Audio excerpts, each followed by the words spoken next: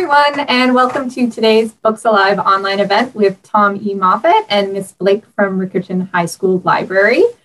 We are so thankful to the New Zealand Librarian Partnership Program and the New Zealand Book Awards for Children and Young Adults for the opportunity to host this event series this week and next week. Today, Tom is going to be taking us through the art of joke telling. His book, You're Joking, Become an Expert Joke Teller, is a finalist in the Elsie Locke Nonfiction Award category for this year's New Zealand Book Awards for Children and Young Adults. So I will leave it with Tom to tell us some jokes.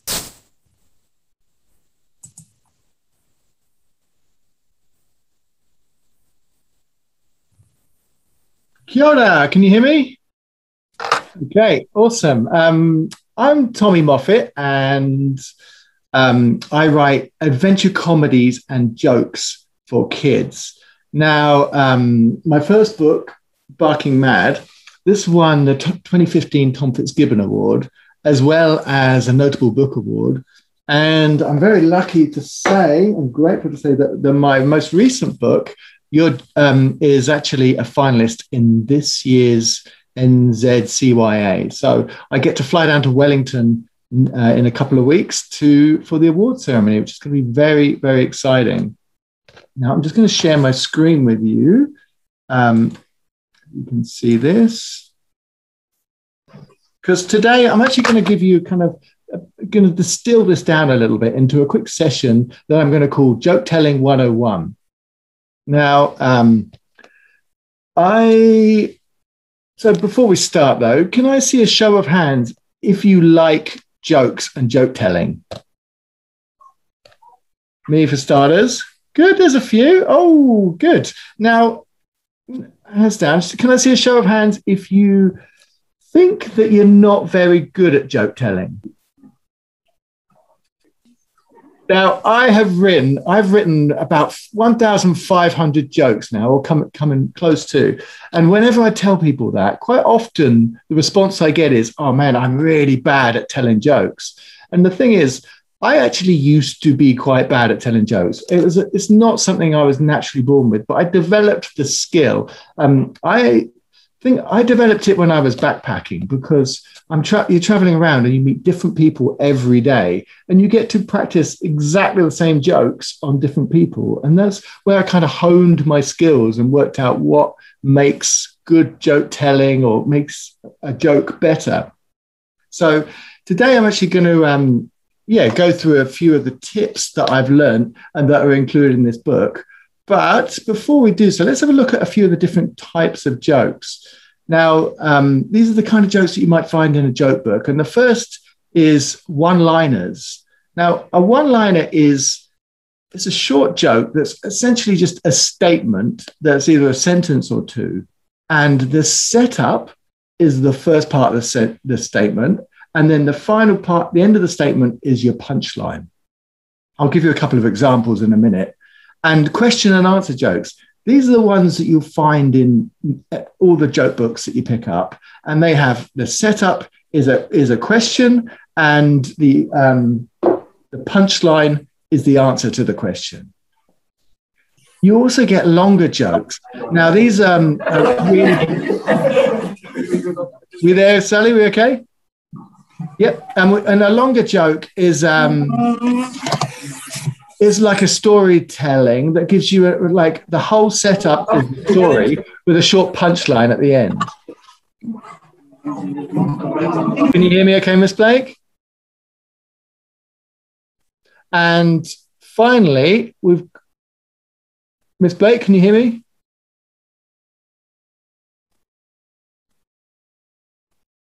And finally, we've got joke cycles. Now, joke cycles.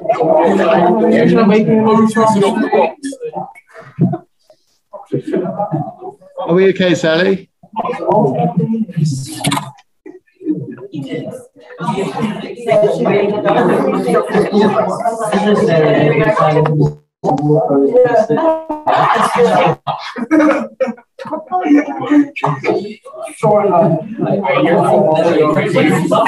Blake, are we okay? Just getting it going again. For some reason it's frozen. All right. Where did we freeze? Are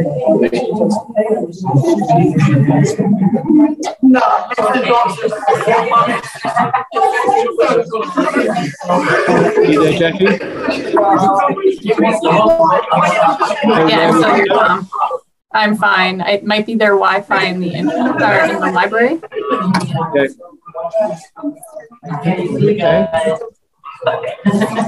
Where should I go back to?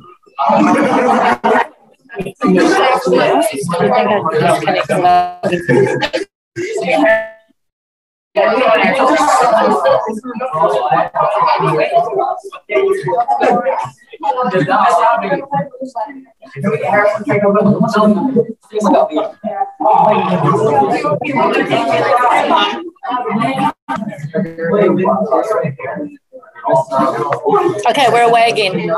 Oh, so where did I get to, Sally? You just got question and answer. Question and answer jokes. Okay. All right. Hello. Welcome back. Sorry about that.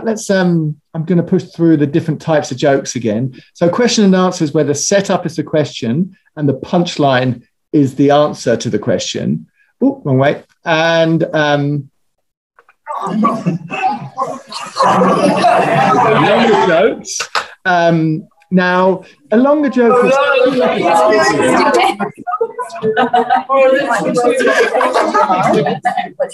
Danny? I think we're going to just mute them, Tom, and then you can go through your slideshow. Yeah. Yeah? No, he's still talking. Hello. Hello, are you there? Can you hear us? I don't know if they can hear us though, Jackie. I don't know either. He's not frozen, he's talking. Hello, hello, testing, testing. Testing, testing, can you hear me? Testing, testing.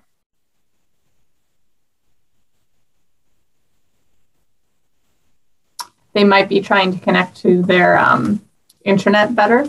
Oh yeah, maybe plug in. Yeah, they might just need to plug in. Sorry, everyone in the audience.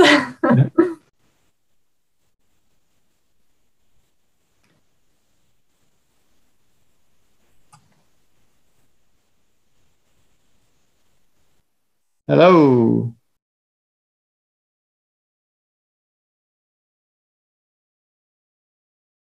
Testing, can you hear me?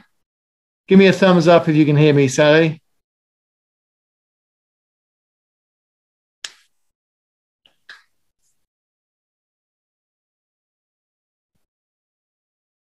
Let me know if you can hear me. Hello, hello, testing. Testing. Okay. Should I try? Okay. Right, let's try and crack on because I'm going to get into the joke shortly. Now, joke cycles are like not jokes or doctor jokes. And these are kind of themed jokes or jokes that follow a particular pattern. And you find lots of these in joke books, such as like Why Did the Chicken Cross the Road type of cycles. So I'm going to give you a couple of examples. So we'll start off with some one-liners. First one, statistically speaking, 6 out of 7 dwarfs are not happy. And I'm going to give you I'll show you my illustrations as we go. Next one-liner. The person who invented knock jokes deserves a Nobel Prize. Okay, question and answer jokes. Why did the employee put a clock under her chair? Here's a picture. She was working overtime.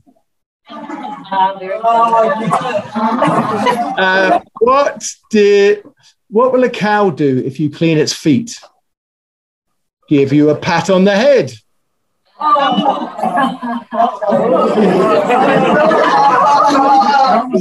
We'll go with a longer one. So the other day there was this amazing thunderstorm with crashing lightning and booming thunder and howling wind.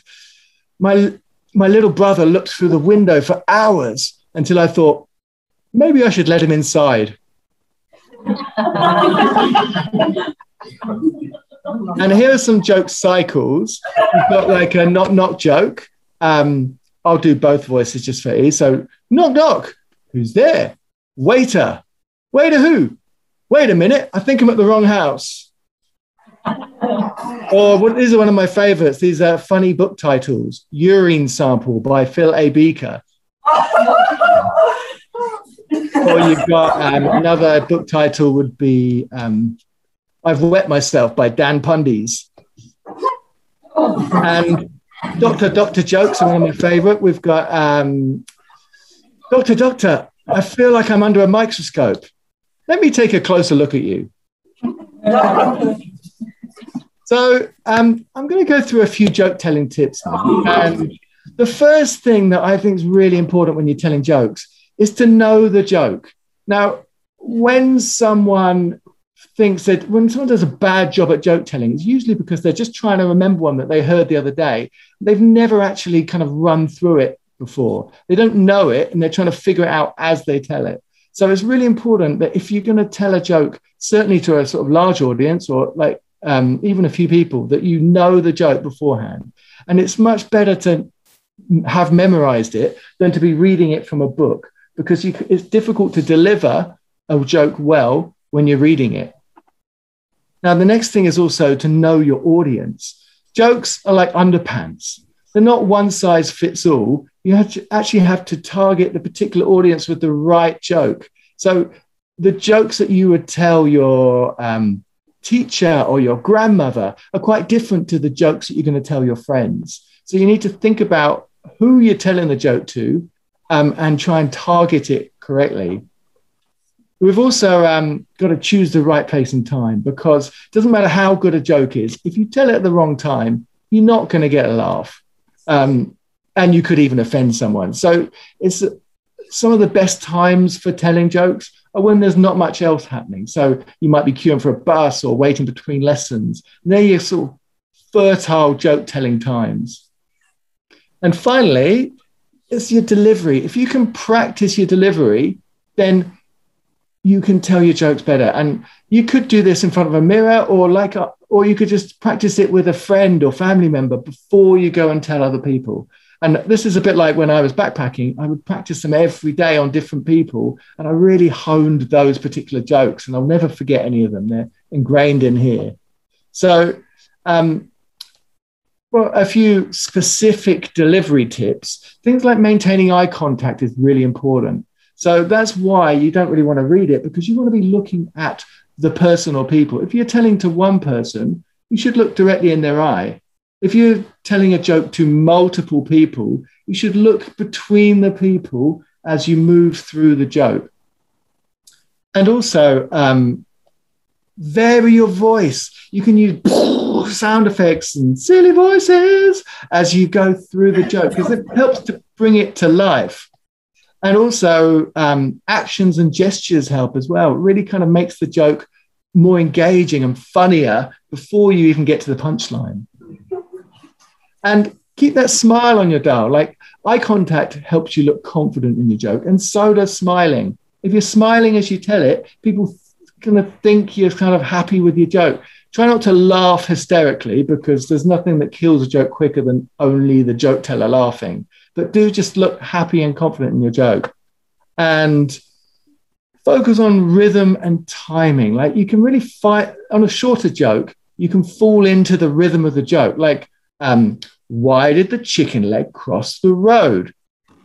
To get to the other side salad. You just fit into that rhythm.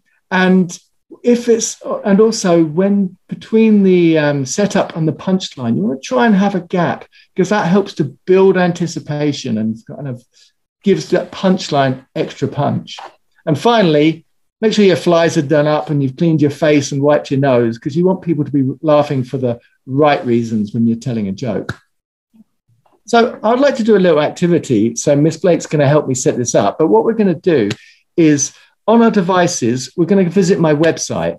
And my website has got, if you go to tommymoffat.com/jokes, there are 40 or 50 categories that you can choose from. And there's jokes in each of those categories. So if you start sifting through and have a look for jokes that you like, that you think are funny and you think perhaps your classmates would like. And after about 10 minutes of searching, we're going to get back together and we're going to share some jokes.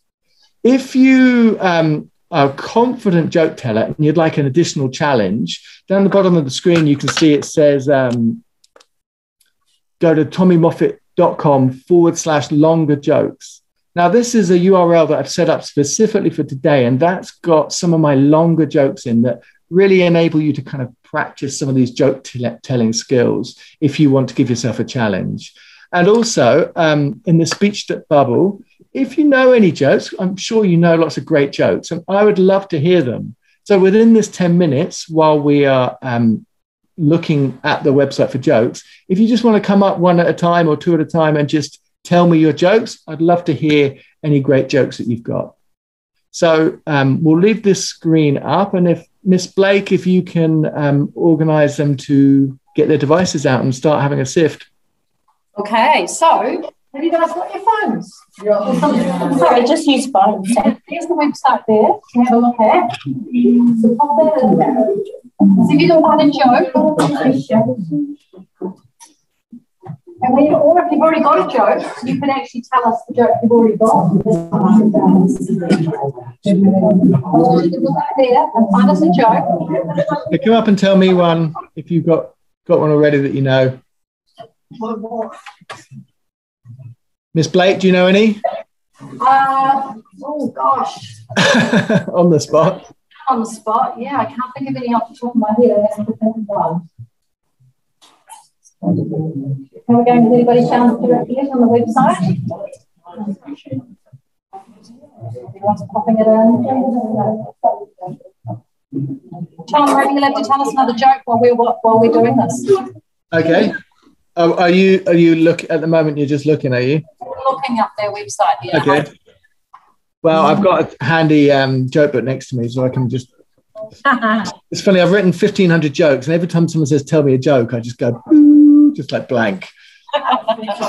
But if you say "tell me a dog joke" or a bum joke or something, I'm totally fine. Good. A dog joke. A dog joke. What does sheepdog say? What does sheepdog say? Bark.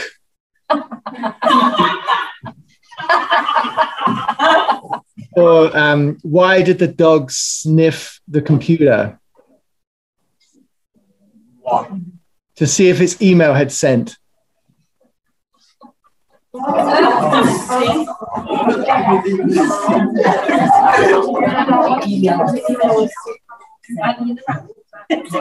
eh? I like it. You got one.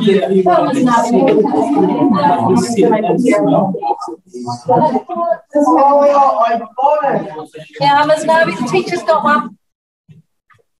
I think if you talk to Leah, he'll be able to see. Come on. All right, I've got one. The website doesn't even work. Are you ready? Why does an oyster make a terrible pet? Because it's an oyster. It's selfish.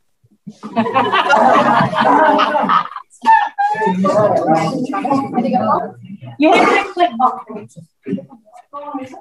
I'll try. Have you got the website? And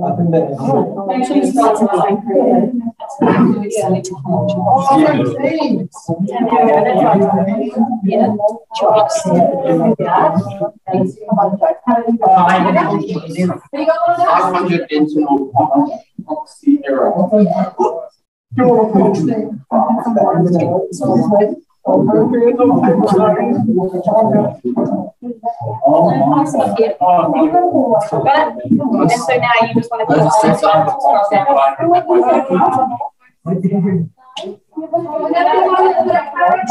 tell a joke? Yeah. Go on, team.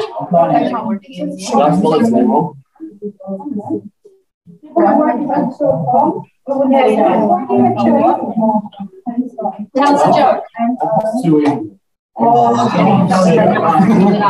The man asked to say stood up. Special offer. Get it special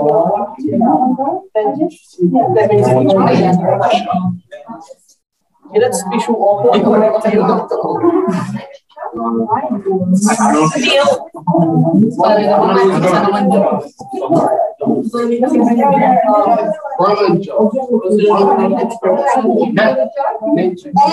Majesty,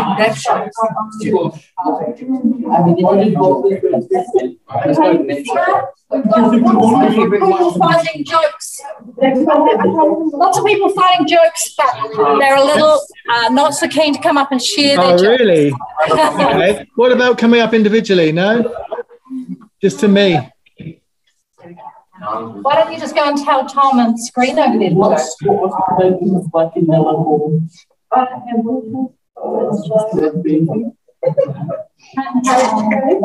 my God.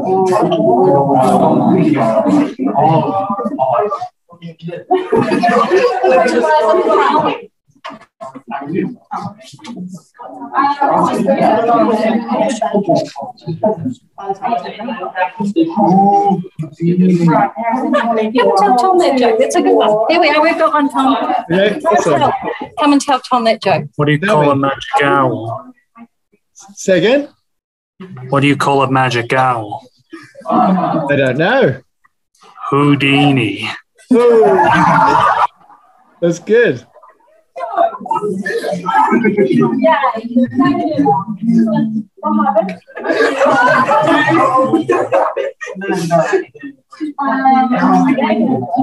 Anybody else? Good job.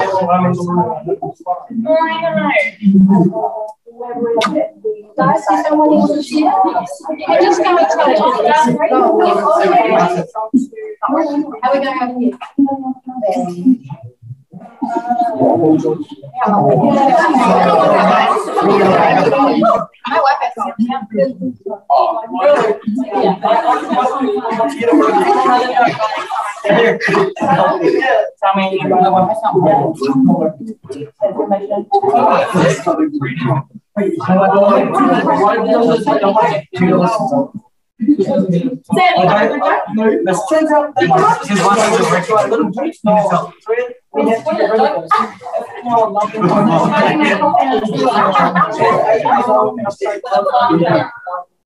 Sally, did you want me to tell a couple?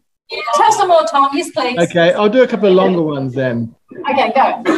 So I was driving down the road the other day and this cat runs straight out in front of my car. Boom, I went straight over it. I rushed out the car, went back to look, and the poor thing was dead. And I looked on the collar and there was an address just a few doors up. So I went carefully up to the doorbell and I rang the doorbell. And this lady answered in a dressing gown and said, "Look, I'm really sorry. I think I've just killed your cat." And she said, "Why? What did it look like?" And I did this. She said, "No, what did it look like before you hit it?" So I did this.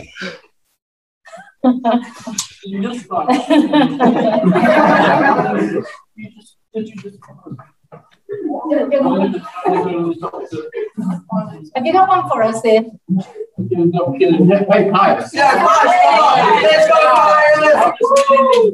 it nice and loud.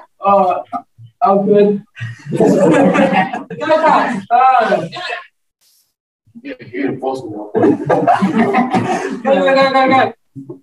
That's a good one. Yeah, what's the one? That was one question.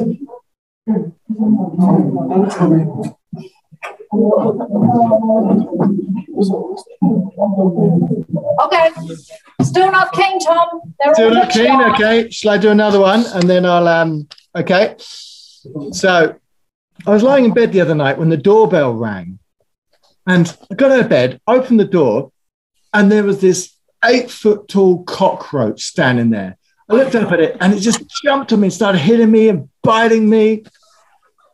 And all I could do was just close the door on it and crawl up to bed. A few hours later, the doorbell goes again. And without even thinking, I stagger downstairs, open the door, and there's the cockroach again. Jumps on me, kicks me, bites me. And this time I don't even close the door. It just scurries off.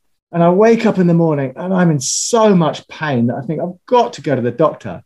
So I go to the doctor and there's this massive queue in the doctor's surgery. But the doctor comes out and he sees me standing at the back of the queue and says, "You, come into my office." So I walk past the queue into his office and the doctor says, "Let me guess, you were lying in bed and the doorbell rings and there was a massive cockroach at the door." I said, "Doctor, how on earth do you know that?" And he said, "There's a nasty bug going round."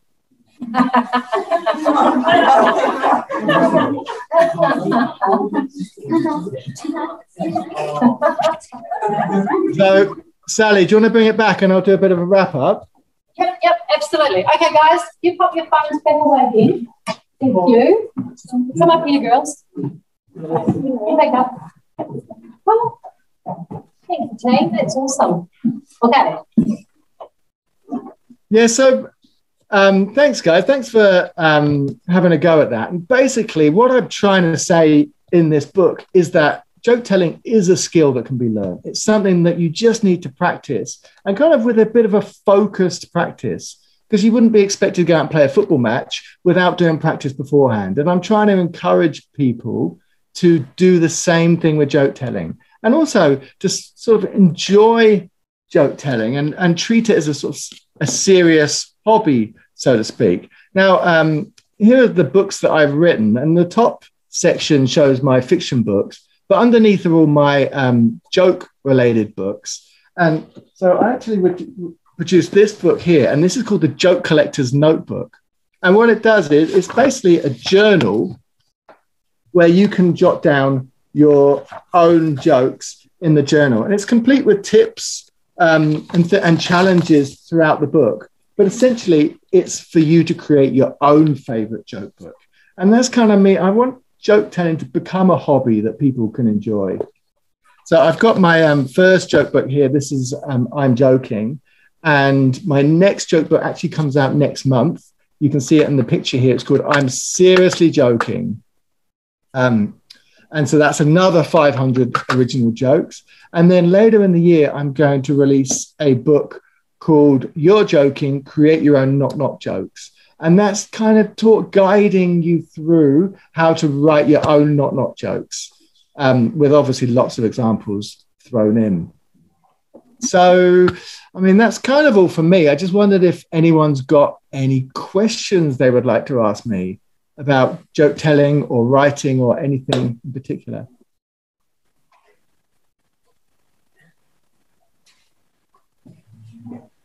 Any questions? I've got one. How did you get into it? How did you get it? Were you always telling jokes? I did write my first joke when I was about 6 years old, which I can tell you, but you've got to promise not to laugh. It's how do birds cook their eggs in a frying pan? So that was when I was 6. I like to think my sense of humor has immatured with age. And I actually got into writing jokes when I had my website. But if you have a website, no one visits it unless you have searchable content. So you kind of need to put some content on there that people are looking for. And first of all, I thought I'd just upload jokes that I know, because I knew quite a few jokes. But when I wrote them down, I had 17 jokes, which is not enough for a regular blog post. So I just thought, and also then you've got the copyright issue of what do you do? They're not my jokes. So I thought, okay, I'll just start writing my own jokes. So I started writing 10 jokes a month. And then within a year, I had 120 jokes, and just kept feeding it. And also they've become pretty popular on my website. My most popular category is the bum jokes. And I get did you know there's about 2,000 people out there in the world who type bum jokes into Google every month? And mine's the top search result. My mum's so proud. Any other questions? Any other questions?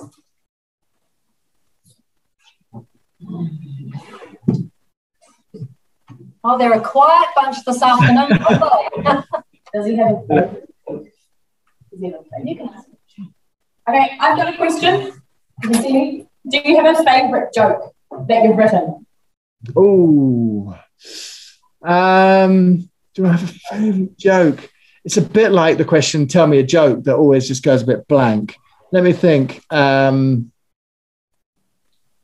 quite like one of my first ones that I came up with when I'm getting serious about it, which was, why did the dog breathe into the washing machine? It was trying to clean its pants. It's one of my early ones. That's good.